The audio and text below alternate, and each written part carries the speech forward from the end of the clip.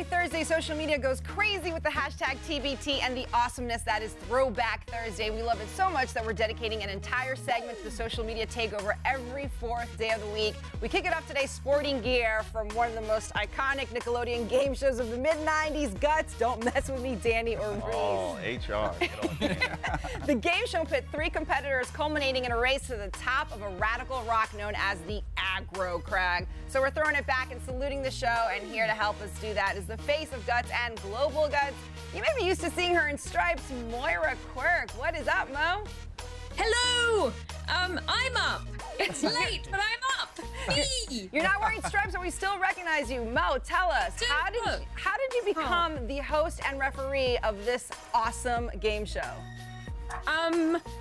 It was an audition process, and I got sent to audition for this, and it was ridiculous because I know nothing about sport, and I was fresh from England, so I still called it American football.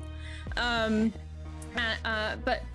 I did silly things and said silly stuff, and even though I'm short little, dirty little Irish girl, against a host of blonde goddesses, it was me. You stood out. You were original. That's all you can. Reese is going to ask you about the dirty comment later. I know you opened up a can of worms. But tell us, there were so many great moments from this epic show. What was your most memorable moment? Gosh, ones that I can say and be clean. We did have just go there. You don't have to be clean.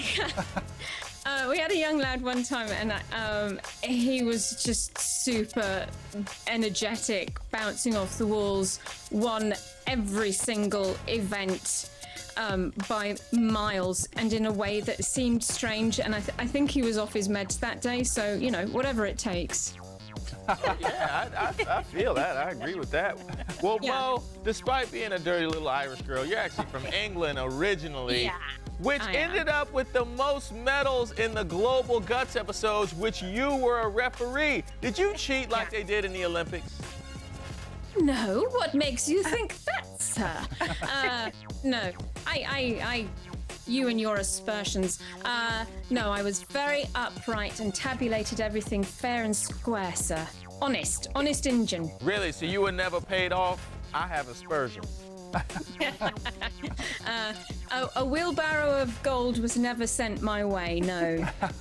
Mo, one of my favorite parts of the show is when you guys brought on famous athletes. Of course, I remember 1994, you guys brought on Charlie Ward, who played quarterback at Florida State, right before I did. I'm a little jealous I never got asked to be on. But Mo, I want to ask you, did any famous athletes stick out to you?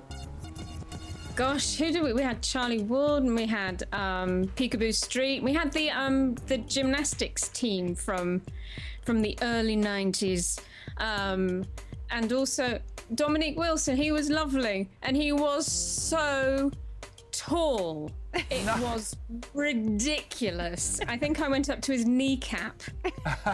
That's a great throwback mention, by the way. Feeling extra short that day. Well, if people remember anything about the show, it is probably the mountain that loomed as the last obstacle for all your competitors. Speaking of the famous Aggro Crag, we've got some rapid-fire questions for you here about the Radical Rock. You ready, Mo? Okay. How big was the actual Aggro Crag? Really big. Did you ever climb it yourself? I did. Was it the hardest event to referee? No. Now, there are rumors, supposedly, that the winners had to give back a piece of the Aggro Crag. False? True?